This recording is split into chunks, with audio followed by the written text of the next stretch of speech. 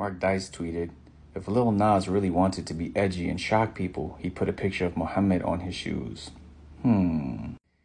Hey Mark, I understand you're upset that people disrespect Christianity and they fear no consequences when they do things like this.